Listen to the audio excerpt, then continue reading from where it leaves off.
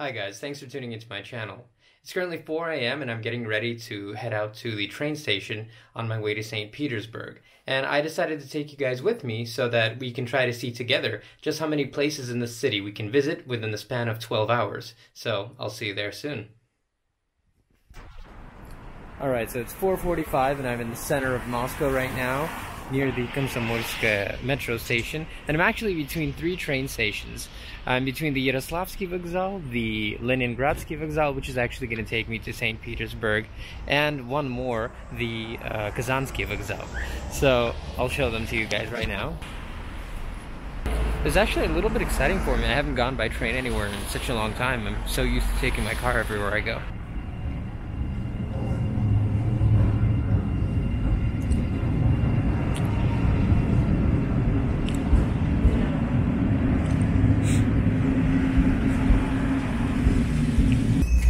Am I the only one that gets excited like a little kid when he sees a train? I don't know if it's something that you really get over. So this is the Sapsan Bullet train, and it should take me to St. Petersburg in a little bit over 3 hours. And at the height of it, I think it's going to be going something around 250 kilometers. So I'm going to be boarding shortly, so I'll show you guys the interior.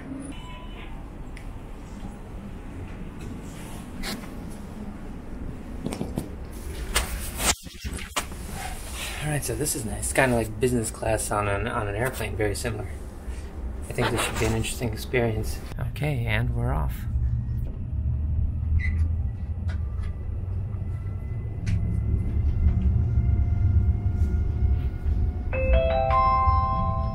Дамы и господа, просим приготовить для проверки билеты и прослушать необходимую информацию. We're just up to 200 kilometers now. It's a little shaky.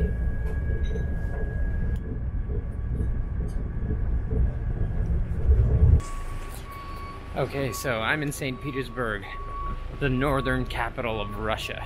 Now, Moscow and St. Pete, they typically kind of fight over which is the actual real capital of Russia, which I find to be funny because in reality I can think of about 10 cities far to the east of both Moscow and St. Pete that would probably be a lot more deserving of the title, but nonetheless it is pretty fun to visit either one of these cities and to kind of take a look at their peculiarities. Alright, so I just left the train station and the ride over here was interesting to say the least. I don't think I've ever been inside of a quieter room full of people in my life. And I wanted to film something out the window a little bit, but it was just too dark.